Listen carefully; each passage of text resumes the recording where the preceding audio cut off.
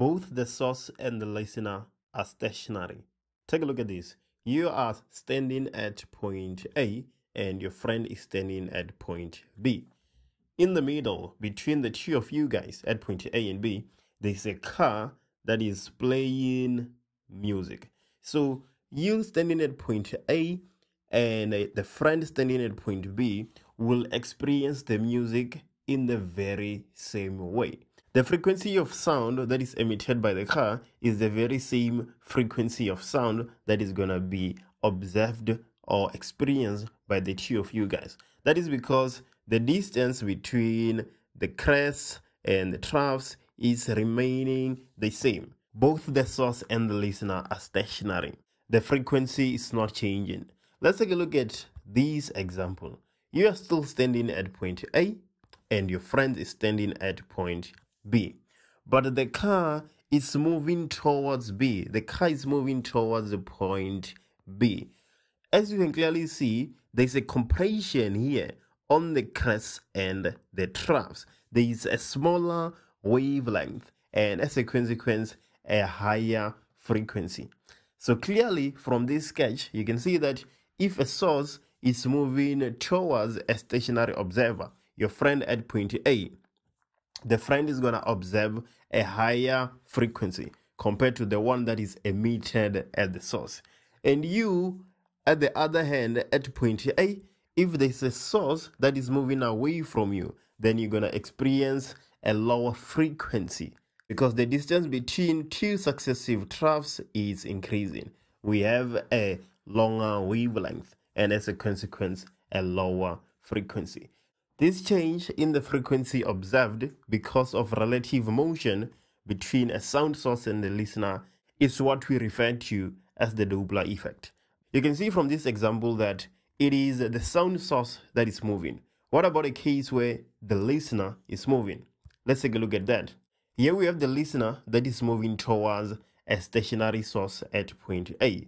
When the listener is moving towards the stationary source, the wavelength becomes shorter and the frequency is higher. And lastly, take a look at this case. We have a listener that is moving away from a stationary source. When the listener is moving away from the stationary source, the wavelength becomes longer and the frequency becomes lower. Just like in this case, we are given the frequency emitted by the source. With this frequency emitted by the source, we can be able to find the frequency that is observed by the listener using the Doppler effect. Let's go ahead and take a look at that. This is the equation we use to calculate the frequency heard by the listener. FL is the frequency heard by the listener or the frequency observed. The SI unit is hertz. And then on the other hand, we have Fs. Fs is the frequency of source, the frequency that is emitted by the source. It is also measured in hertz. And then we have V. V is the speed of sound in the medium and it is measured in meters per second. Usually, we're talking about the speed of sound in air, which is about 340 meters per second. It will depend on what the question says. It's not always 340. In other special cases, maybe we're talking about the speed of sound in water, which is way more than 340 meters per second. So V is the speed of sound in the medium, which will depend on the question you have at hand. And then FL, that is the velocity of the observer or the velocity of the listener in meters per second, obviously. And then Vs is the speed of the source, still in meters per second. So this is the equation we use to calculate the frequency heard by the listener or observed. Taking a look at this equation, you will realize that we have plus or minus VL plus or minus Vs. That plus or minus will depend on the situation you have at hand. Let's go ahead and take a look at that. The first scenario, we have a source that is moving towards a stationary listener, and this is how the equation looks like. Followed by a scenario where the source is moving away from a stationary listener, and we have our equation. On the denominator, we have V plus Vs. And then let's take a look at the third scenario. The listener is moving towards a stationary source. We have V plus VL on the numerator. And lastly, we have a listener that is moving away from a stationary source. And on the numerator, we have V minus VL. So these are the four versions of the equations. But don't worry, you don't necessarily have to memorize all these four. As we are going through the examples, you will have an intuitive understanding of which equation you need to use and when, from just that one main equation that we have. Take a look at this scenario. The first scenario that we talked about. We have a stationary source and stationary listeners. And we are saying that the frequency emitted by the source is going to be the very same frequency that is observed by the listener. Take a look at this example. The siren of a stationary ambulance emits waves at a frequency of 800 Hz. Determine the frequency of sound heard by stationary observer if the speed of sound in the air is 340 meters per second. The frequency emitted by the sound source is 800 Hz. We are interested in the frequency observed by the listener. So we want FL. What are we given? We know that the velocity of the sound source is 0 meters per second. It is stationary. And then the velocity of the listener is also 0 meters per second because the listener is stationary. But we are given the velocity of sound in air, which is equals to 340 meters per second. We know that FL should be equals to V plus or minus VL divided by V plus or minus VS multiplied by FS. We want FL. This is what you're interested in. We are given FS, V, VL, VS, and now it's just a matter of substituting. So FL will be equals to, what is the speed of sound in air? In our example, 340 plus or minus VL. Our listener is stationary, so plus or minus 0 is just 0. So we can forget about that. Divided by V plus or minus VS. Well, the speed of sound in air is 340. Our source is stationary, so plus 0 or minus 0, we can also just forget about that because it doesn't make any difference. Multiplied by Fs. The frequency emitted by the sound source is 800 Hz. So we're going to have 800. Now let's go ahead and take a look. 340 will cancel out with 340. So we have the frequency observed by the listener being equals to 800 Hz. So there we go. We have the frequency that is observed by the listener. And it is the same frequency that is emitted by the sound source. This is because there is no relative motion between the listener and the sound source. So the frequency emitted will be the same frequency that is observed by the listener. Example 2. We have an ambulance that is moving towards a stationary listener with a velocity of 30 meters per second. So in this situation, you can see that our sound source is moving, right, towards a stationary listener. The frequency emitted by the ambulance is 600 Hz. Calculate the frequency that the listener will detect if the speed of sound in air is 340 meters per second. So the sound source is moving towards the listener. We are expecting the frequency observed to be greater than that which is emitted. So let's go ahead and take a look. The velocity of the sound source is 30 meters per second. So let me write that down. And then the frequency emitted is 600 Hz. So Fs, frequency emitted by the source, that is 600 Hz. Calculate the frequency that the listener will detect. So we are interested in FL. If the speed of sound in air is 340 meters per second. So we have V being equals to 340 meters per second. The ambulance is moving towards a stationary listener. So VL is equals to 0. Our listener is stationary. So FL, the frequency observed by the listener, is equals to V plus or minus VL divided by V plus or minus VS. Everything multiplied by Fs, where Fs is the frequency emitted by the source. So V, that is 340, the speed of sound in air, plus or minus VL. Our listener is stationary, so plus or minus 0 we can just forget about that and have 340. Everything divided by v, the speed of sound in air, 340, plus or minus the velocity of the sound source, the ambulance. The ambulance is moving towards the stationary listener with a velocity of 30 meters per second. So we're going to have minus 30. We're supposed to have plus or minus Vs. Because it's moving towards, we have minus. You can see here in our first scenario that if we have a source that is moving towards the stationary listener, we have minus Vs on the denominator. Let's carry on. So we're going to have minus 30 multiplied by the frequency emitted by the source, which happens to be 600 Hertz.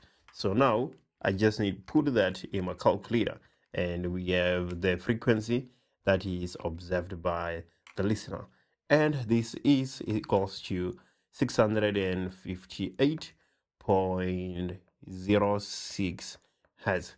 And there we go. That is the frequency observed by the listener when we have an ambulance that is moving towards the stationary listener with a velocity of 30 meters per second.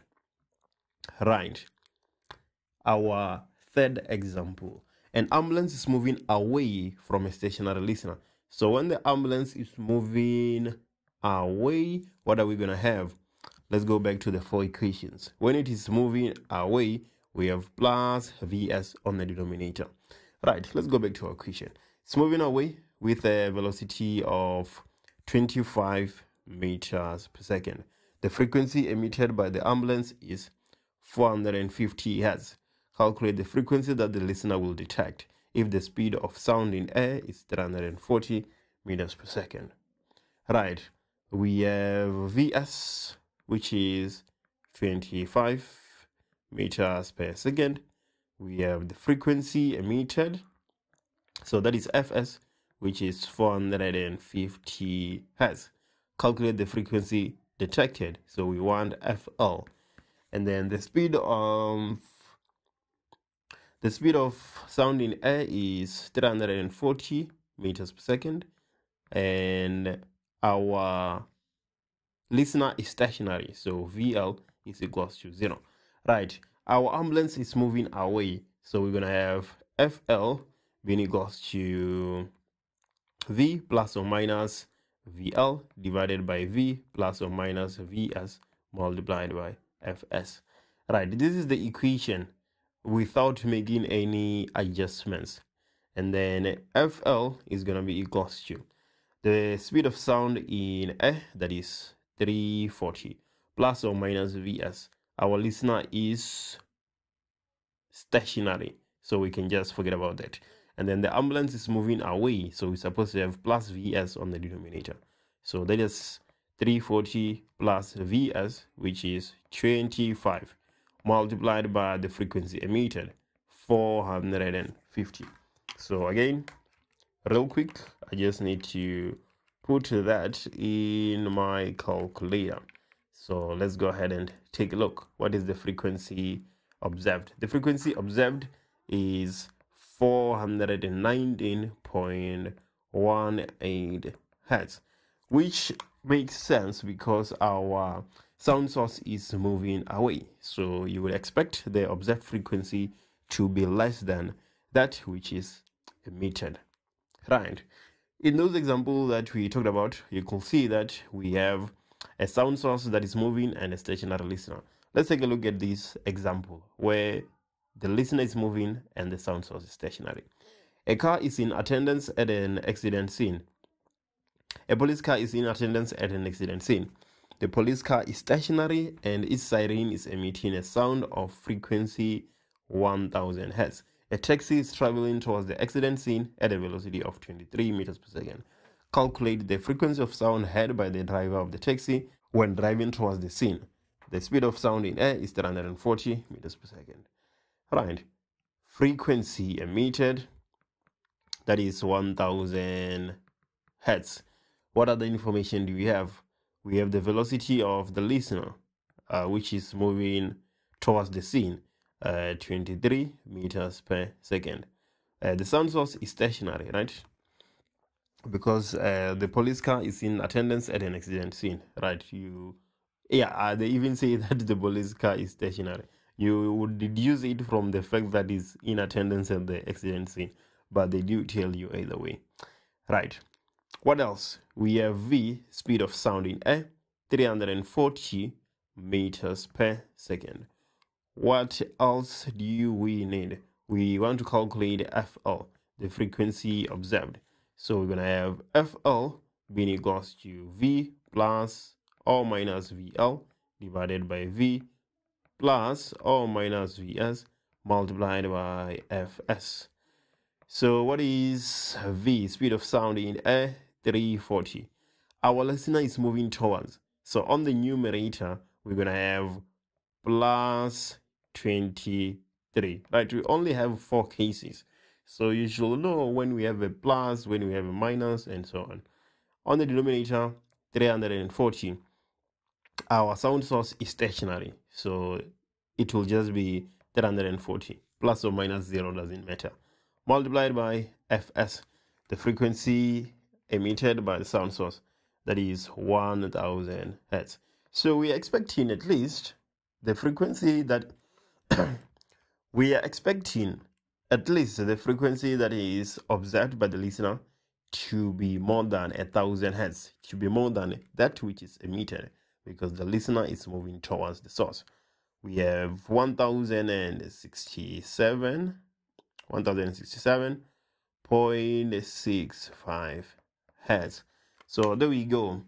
Our listener is moving towards the scene, so the frequency which is observed is greater than that which is emitted. So good. So far, so good. And in our third case, our listener is moving away from a stationary sound source. So a siren at a fire station emits sound of frequency 708 Hz.